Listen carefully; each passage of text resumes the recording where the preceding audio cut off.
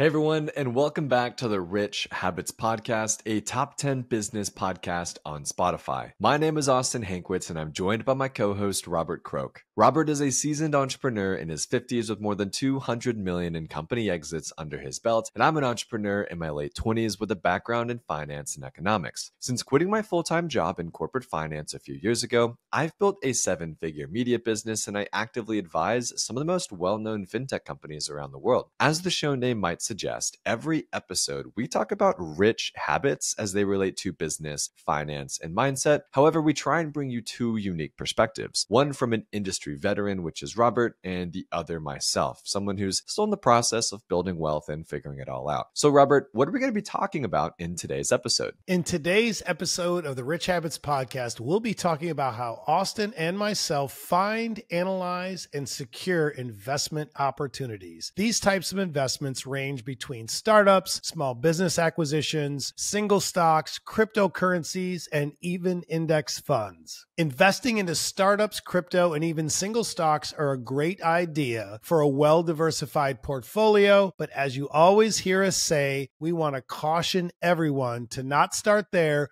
because we always want to see you get your base built first. Yeah, Robert, we're always saying that, right? And what does that mean? Well, we want to see between $50,000 and $100,000 invested into these long-standing index funds that we always talk about. VOO, VGT, VTI, QQQ, MOAT, SPYI, right? These are the index funds that should be the foundation of everyone's portfolio. Now, once they have their base built and it's cash flowing and things are going up and to the right, then it's time to begin learning about and deploying capital into these more lucrative and even exciting opportunities. So Robert, kick us off with opportunity number 1, which are startups. Yes, when just getting started and looking for startup investment opportunities, this can be done locally through meetups. It can be done through Facebook investment groups. But more importantly, you want to start learning these vetted websites like AngelList. Remember that once you get started and you get the word out there that you're interested in these types of investments, you'll begin to see more and more deal flow come through as you understand the investing landscape better. This is what you always hear me talking about, getting those at-bats in. Get out there. Put out a document if you want to some of these local investment groups and say, hey, I'm looking for startup opportunities. I want to deploy some capital, and how can I get there? And that is just getting out there, getting those at-bats, and really just immersing yourself in the field. So you might look at 10, 20, 30 deals before you ever even move forward on the due diligence on one deal. Keep that in mind, that the chances of your first deal, your 8th deal, or even your 22nd deal might not work out and be a good fit for you. The key here is patience, knowing your numbers, and making sure any of these deals are a good fit before you rush into making that first startup investment. Yeah, Robert, right? As someone who made the mistake of investing into a couple BS startups over the last several years, I can't urge you all enough. Stop looking to invest into these Series Seed, pre-revenue, Series A, B, or even C type companies, right? I've found my most success by investing into the pre-IPO companies, the companies like SpaceX or Reddit or even Stripe, right? These are companies that have been around for a decade. They're, generating tons of revenue, millions, hundreds of millions, like a lot of revenue. Their product market fit, they've got the employees, they're rocking and rolling, and they are ready up to go and have an IPO experience, right? You want to give yourself the best chance for success, which again, success here is defined as a liquidity event. I mentioned the IPO. Remember, when you invest in startups, the only way that you are ever going to make money investing into a startup is 1, if someone comes in and buys the company, or 2, that company goes public and lists on the stock market. Those are the only 2 ways you're going to get your capital back from that company. Newsflash, the odds of those things happening are very, very, very low. We hear about the Airbnbs and the Coinbase and these cool companies that, were started back in 2010 and 12. And now they're big $100 billion companies on the stock market. What you don't hear is about the other 999,999 companies that also started that year that flopped and failed and all their investors lost money. Which means don't ever bet the farm on a startup, right? It's a high reward if the cards are dealt in your favor, but it's always going to be a high risk if they're not. So whenever you're thinking about investing into startups, personally, I'm writing checks between $5,000, $15,000, maybe $20,000 at the very max on a company I really, really believe in. And I'm looking for companies with strong management teams. These are companies whose, CEOs, maybe they're serial entrepreneurs. They've already had one or two exits in the past. Maybe they're backed by a massive venture capital firm that is very well known, that has a very strict due diligence process. Or maybe they're going through a very well-known accelerator like Y Combinator, right? I'm investing into companies that are giving me the best chance at success, not Joe Schmo, Uncle Bill, Cousin Betty companies, right, Robert? Yeah. So I think the key takeaway for me on this point is very critical. Do I invest in early stage companies? Yes, but I'm betting on a founder that has a track record. So I'm really glad that you touched on that, because at the end of the day, if they have a proven track record, you believe in them being able to build and exit this company, then it might be an okay idea.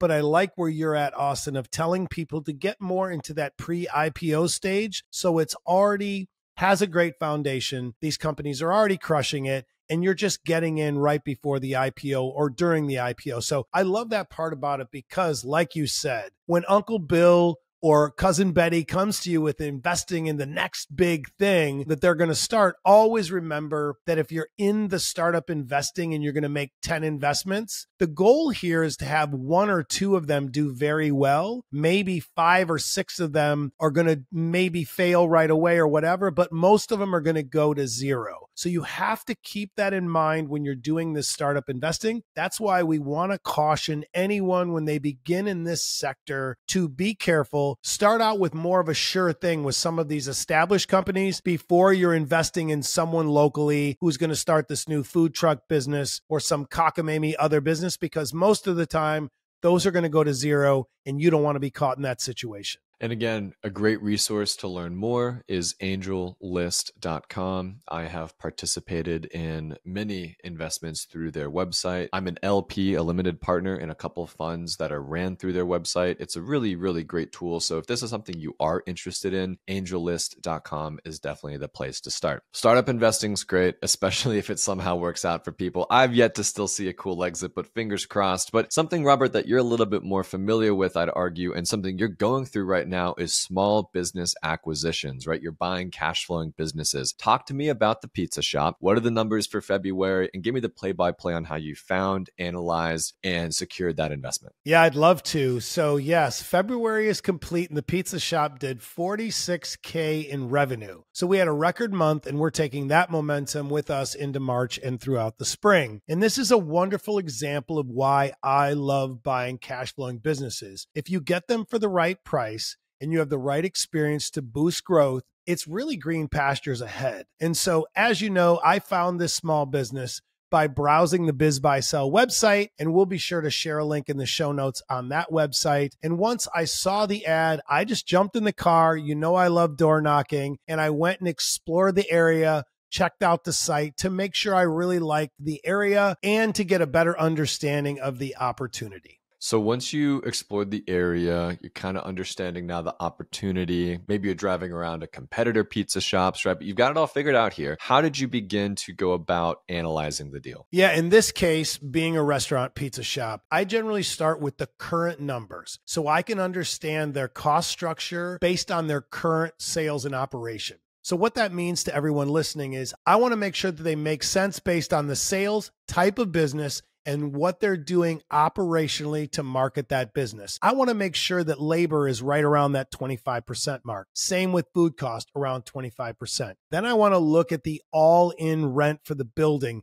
Can that be in the 6 to 8% of sales? And once I've confirmed these numbers are in line, the next step for me is researching the area to see what the competition looks like and how far away each competitor is from the restaurant. The nearest pizza store is 2.2 miles away. And the best part about it is there is so much development right in and around our new pizza store. So I think it is just a great location that we'll be able to do a ton of value add and get the sales up a couple 100,000 a year, which then in turn will be just a lot more profit for us. And so the key for me is once all of the analysis is complete, I want to be able to calculate what I believe we could get the new sales numbers to be with all of the value add strategies. So we're going to improve marketing. We're going to streamline processes and then actually have a social media strategy, which this current location did not have any of. Everything was just kind of family ran. And we knew that we could really improve the location, clean it up,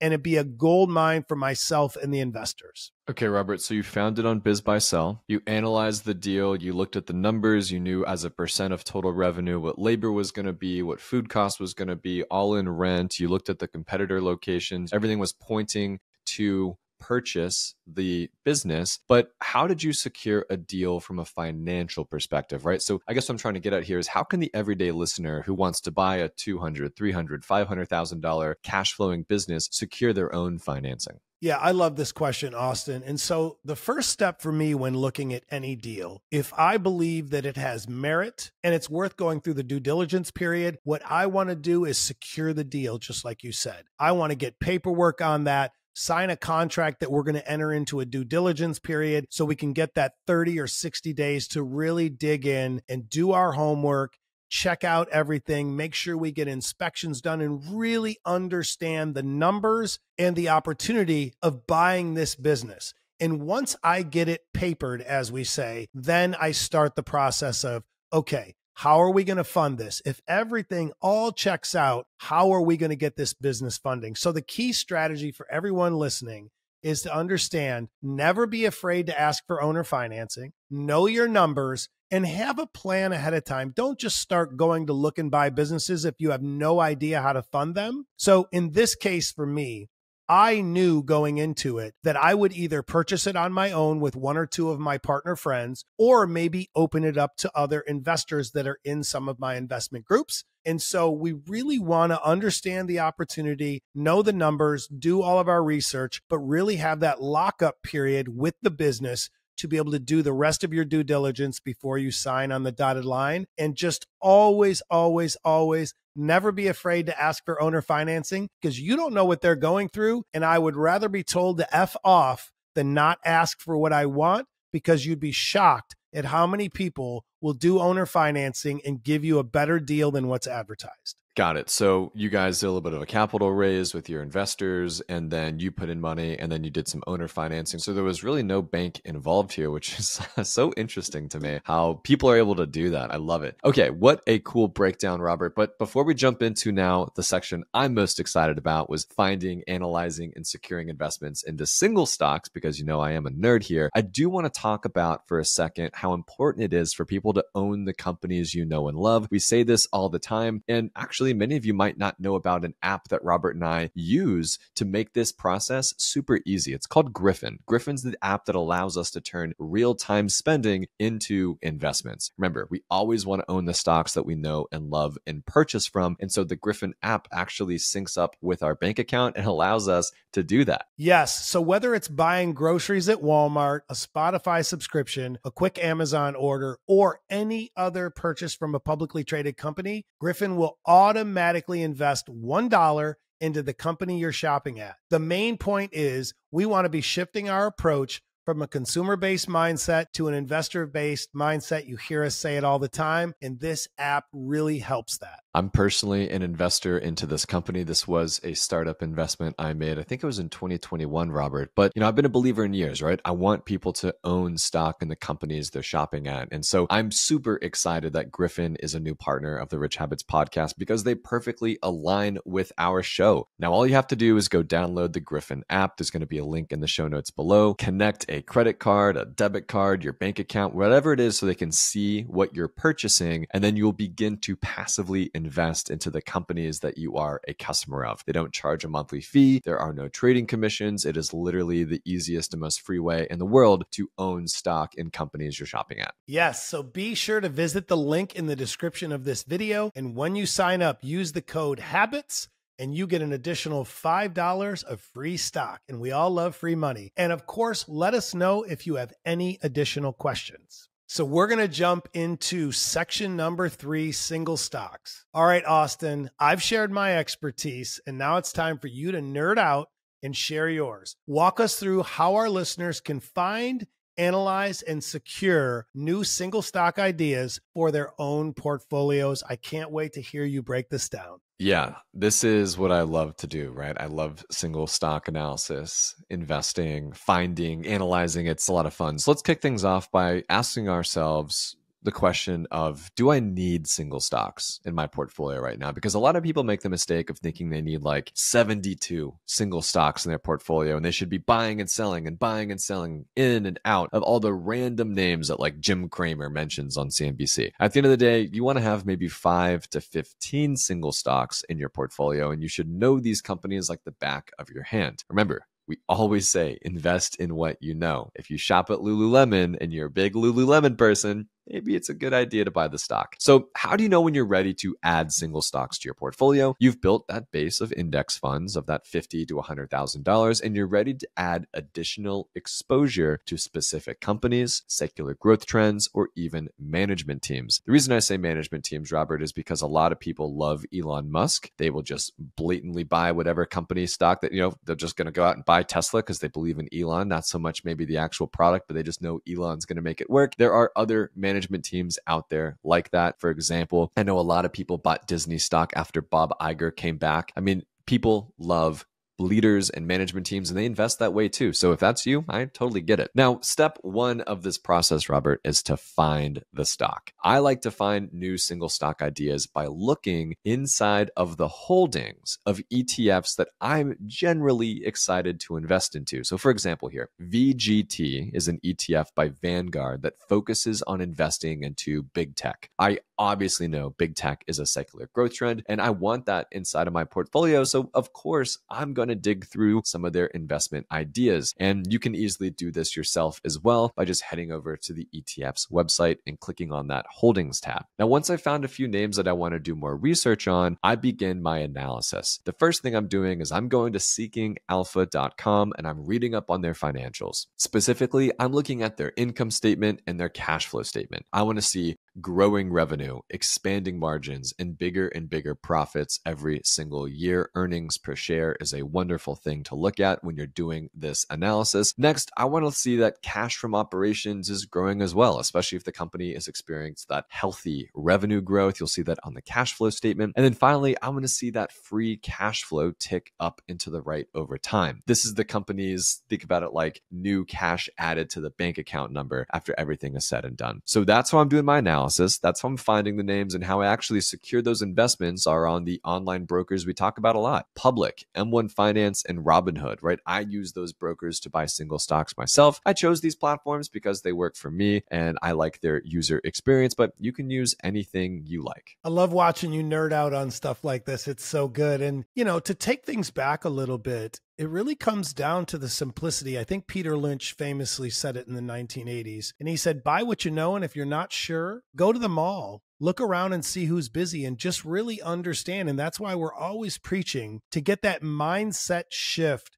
from consumer to investor. If you love Nike and Starbucks and Lululemon, then look at their stocks, because there's nothing better than having their profits that you get from their stocks that you purchased pay for the goods that you're buying. It's an amazing thing. I did an analysis a few months ago. I bought Vital Farms stock because I love the story and I use their eggs every single day. And since then, that stock is up. I think I bought 200 shares and it's up like $800 or $900. And so that has more than paid for all the eggs in the world that I could eat over these past few months. So it's always just good to buy what you know, because you're going to have that confidence in what you're buying because you actually understand the company and the sector. So Austin, with so much hype and euphoria right now in the markets, how do you balance trends and fun ideas with long-term investing, because I feel that sometimes, especially lately, fundamentals don't tell the whole story in specific stocks because we're in the middle of these hype cycles. So walk us through that a little bit, because I feel like, 20 years ago when I got into this business,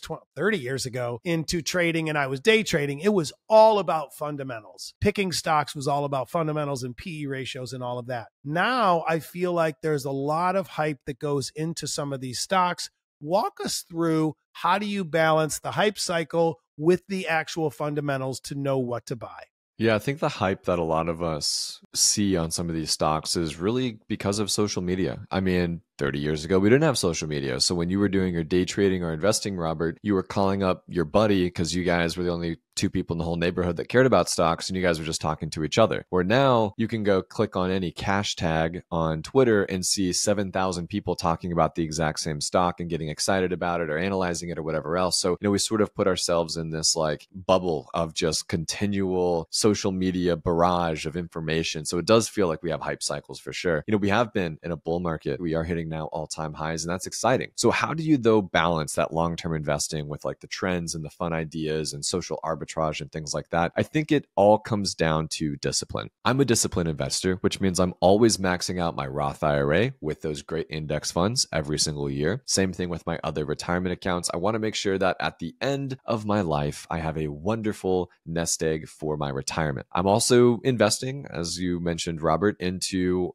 awesome companies with great fundamentals. But to your point, if I see like Celsius, for example, Celsius has gotten a lot of excitement from their stock over the last couple of years for good reason. They went from a no-name energy drink company now to have 10.5%, 11% market share, whereas Red Bull only has 30%. So like they're really starting to tick up there. They're a billion-dollar company now, but they were led by the retail investor. That's when people were getting excited about Celsius, because they weren't just drinking it, but they were also investing into it, right? So something like that, I think if you are one of those people that's trying to balance the long-term investing with the boring, fundamentals while also trying to like hop on a trend, I think there's a balance, right? We always talk about how it's not so much black and white, but there's always a gray area with everything we do. And Celsius is my gray area. I love drinking Celsius. They have a wonderfully fundamental company. The revenues are growing double every single year, very profitable, lots of partnerships. So fundamentally, they're sound. And they're also trendy right now. You can't go on Twitter without seeing someone talking about Celsius. So I think there's a little bit of a gray area that there are some great examples where people can kind of balance the both. But the last thing I want people to do is YOLO their index fund money into a random penny stock and lose it all. Yeah, I think the key takeaway for me, and I love this episode, is that so many people feel that to make sound investments, you have to do all this crazy,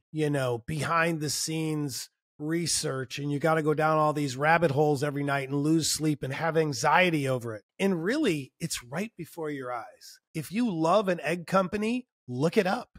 If you love a shoe company, look it up. Buy what you know. At the end of the day, you're going to win, you're going to build wealth, and just understand the investments before you make them, and you'll do great. Because like you said earlier in the podcast, so many people think you need to have 97 different stocks. You don't. Trust me. You're leaving a lot of money on the table when you do that. Narrow your focus, understand your investments, and you will win. Robert, what a wonderful breakdown here on how people can find, analyze, and secure investments into startups, cash flowing businesses, and now single stocks if they want to go out and do their own research. And of course, don't forget to go check out the Griffin app, the easiest way for you to invest into companies you know and love and that you are a customer of. So with that being said, Robert, let's take a moment to thank this episode's sponsor, Neos Investments. Yes, this episode of the Rich Habits Podcast is brought to you by Neos Investments. Neos offers ETFs that aim to offer monthly income while providing core portfolio exposure across equities,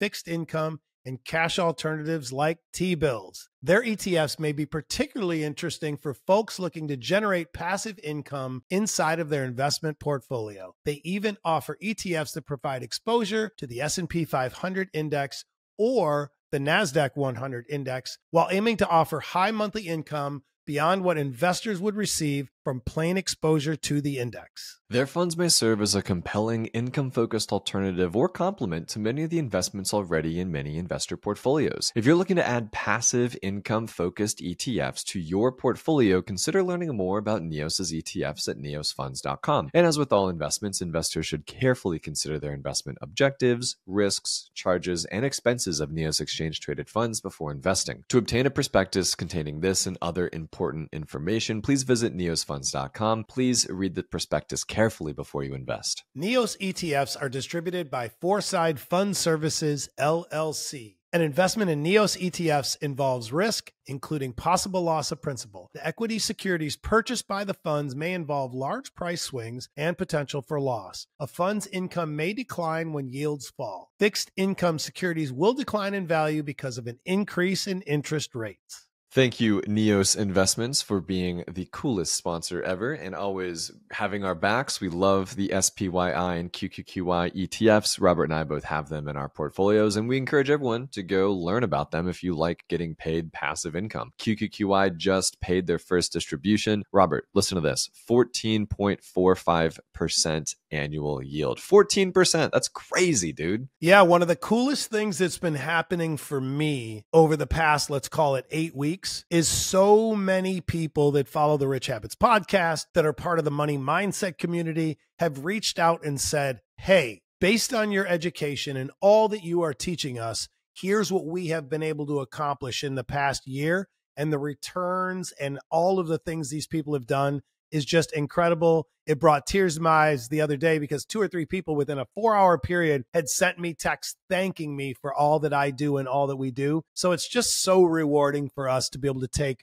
all of our years of experience and knowledge and the work that we put in and be able to share it with others. And it makes me so, so happy. It's exciting, man. We are super grateful and we are loving the process. Now, our first question comes from Carlos. Carlos says, I make $150,000 a year and I'm 40 years old. I'm trying to become financially independent by 55, but I'm curious about your perspective on reaching this goal. Should I be investing into good growth stock ETFs to build my portfolio's value or high yielding dividend ETFs to increase my annual yield? The goal is to eventually have the entire portfolio invested into high yielding dividend ETFs so that I can live off the passive income in retirement. Robert, I think Carlos should do a little bit of both because that's what I do. I, as you know, Robert, have been building my $2 million dividend growth portfolio publicly over the last 14 or 15 months now. We're around a $250,000, $280,000 mark. It's been an awesome experience, but to Carlos's question here, I kind of do both, right? On one side of the equation, I'm investing into dividend growth stocks. Think Lowe's, Home Depot, Visa, MasterCard, right? These companies who've been around for a long time, pay a dividend, but also have a little bit of growth with the stock price while also investing into like big tech companies and cryptocurrency and things that are very high octane, right? You'll see price appreciation go like crazy with some of these names. We certainly have seen that with the rise of artificial intelligence in 23 and 24. So Carlos, I'm sort of balancing that myself right now. And my advice to you is to perhaps consider doing the same. Maybe half the portfolio could be focused on like the SCHD, SPYI, Visa, MasterCard, Lowe's, Home Depot, WW Grainger, or, even some of these other kind of more boring names, even Coca-Cola, Verizon, from a dividend perspective, while then also having, the other half invested into the AI names, the big tech names, the, Monday.coms and the cybersecurity ones like CrowdStrike, right? These big high octane growth names that we all know and love as well. That was my own experience. That's how I'm approaching this because I do realize, to your point, Carlos, you got 15 years of investing, and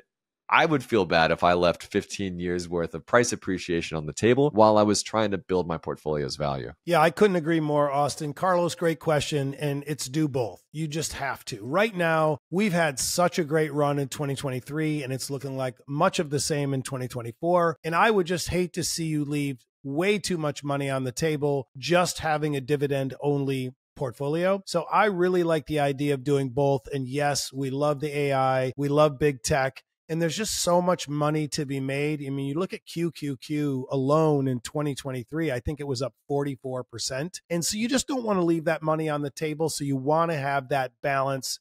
And I agree with you, Austin, on this answer. And Carlos, great question. Our next question comes from Rob. Rob says, I'm 37 and I have 3 kids. I've been investing toward my pension now for the last 2 years, and I'm not sure if I should be fully focused on maxing out this pension at $23,000 a year or also focus on maxing out my Roth IRA at $7,000 per year instead. I think my pension is considered a 401k because it says Roth on my pay stub, and I'm only allowed to contribute $23,000, which is the maximum contribution limit for a 401k, but I'm not even entirely sure about that. Robert, you want us to kick this one off? I love how technical these questions that we're receiving are. It's amazing and really is a testament that everyone is learning what to do and finding those best ways to really optimize their earnings. So Rob, it's both. Again, we want to see you max out that Roth IRA, that $7,000 a year, and then get that contribution into the 401k maxed out as well. So that's the play. It's very, very simple and straightforward.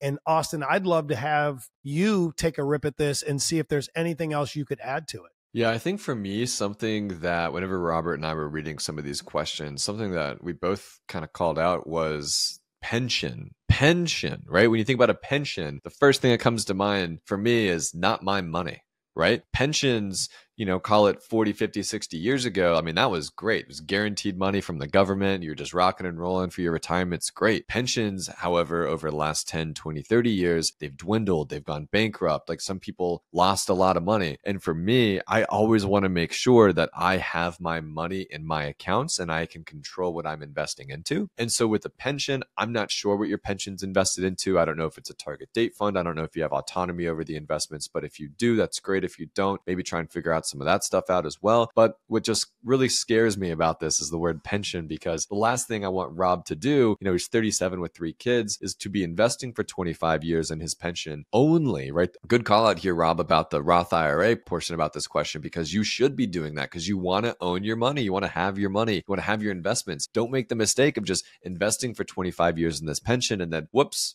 pension's away now, no retirement for Rob. It's like, that is a freaking nightmare, dude. I love that answer and great question. So let's go to our final question here from Galen. Galen says, hi, Austin and Robert. I took your advice and I bought cryptocurrency all throughout 2023, and now I'm up $20,000. I am super, super excited. I was poking around on the Coinbase app and I learned about the word staking. What is staking? What should I avoid when it comes to staking? Who should I use for staking? Thanks in advance. Robert, I don't stake. I don't have any perspective on staking. It's not something that I care to learn about. I just want to own my crypto coins and, my magic internet money and hope the price goes up. But I think you know a little bit more about staking than I do. So I'll let you add some color here. Great question. And let's keep it simple. I do staking myself, but I only do it on the tried and true platforms that I trust, like Coinbase. That's one of them. You mentioned that. Secondarily, what is it? It's basically you taking the crypto that you own and you are allowing it to be used in a staking pool. So what's to be considered there is to understand that you have a lockup period when you stake this crypto. So as long as you understand that and you understand what you're doing with your crypto, then you'll be fine. I just wouldn't fall victim to some of these offers that you're going to see come your way through social media, maybe in your email or who knows where, WhatsApp or Telegram. So just be careful when you start seeing these texts and these emails come in, that if you're going to do staking, there's nothing wrong with that as long as you understand the lockup period and you do it with a reputable site like Coinbase. Got it. And so when you say staking pool, they're like just giving the crypto to Coinbase? Yeah. So basically you're taking your crypto and it's going to be combined with many, many other people's crypto into a pool of that crypto. So then they can then pay you whatever that rate of return is from that staking pool. And right now you might see 5% or 7% or 3.5%. And just make sure that by doing this, you're understanding it, read up on it, because if it's only 3 or 4%, why not just put that money, if you have other cash or whatever, into like public.com's high yield cash account where you can make more money and be fully liquid. So as long as you understand all of that, you'll be totally fine. Just don't fall victim to any of the scams from some of these unknown sites or, anything that you would get through the internet that's not through a reputable company. So it's kind of like a mutual fund where I guess then what you're saying, Robert, is you take your crypto on Coinbase and then Coinbase pools it together with other users of their platform's cryptocurrency. And then you guys begin to earn rewards. So how do the rewards happen? Give me the play-by-play here. Yeah, so basically the staking part of this is a way for the person to earn rewards. You can go to Coinbase, you'll see it'll be 4% on Solana, 5% on Ethereum, whatever that amount is. And then they pool all of this staked crypto together. And what that does is help strengthen the security of that blockchain network. And then from there, there's going to be lockup periods. Sometimes the lockup periods are very short, but you still own your crypto. There's no security risks. It's just a way for them to use existing crypto that's on the site and pay you rewards for letting them use it for all of these different aspects of building up the blockchains within cryptocurrency. Got it. Okay, cool. Sounds good. Do you stake yourself right now too? I do. Yeah. Yeah. Right now, I think I'm staking a couple small coins, Solana, and then I forget what else. I'd have to look.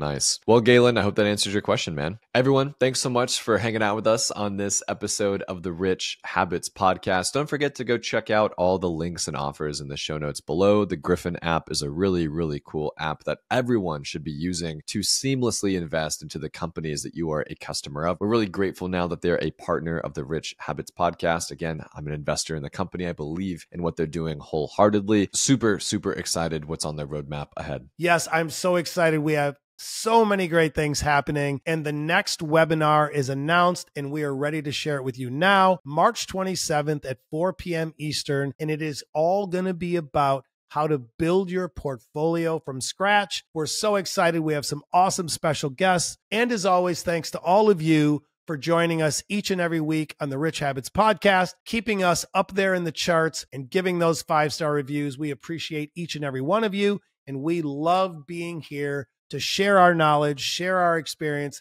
and help all of you achieve financial freedom as well. Yeah, so the webinar is going to be, again, on March 27 at 4 p.m. Eastern Time. It's going to be hosted on Crowdcast, the same website we did last time. However, you still need to register for this one. So there's going to be a link in the show notes below, and it's going to be super simple. Email address, you'll be right on in there, and you will get the notification when it's time to join. We had 900 of you join us last time live, which was crazy, and we're hoping for the same turnout this go around. Again, it's going to be all about building an investment portfolio from scratch, which means talking a lot about single stocks, cryptocurrency, startups, all the stuff that we talked about in this episode. So if you are an investor and you want to learn about investing and you want some new investment ideas, be sure to tune in to that webinar. It's going to be a blast. As always, thanks everyone for hanging out with us on this episode of the Rich Habits Podcast, as well as leaving a 5-star review if you learned something new, and of course, sharing it with a friend. Have a great start to your week.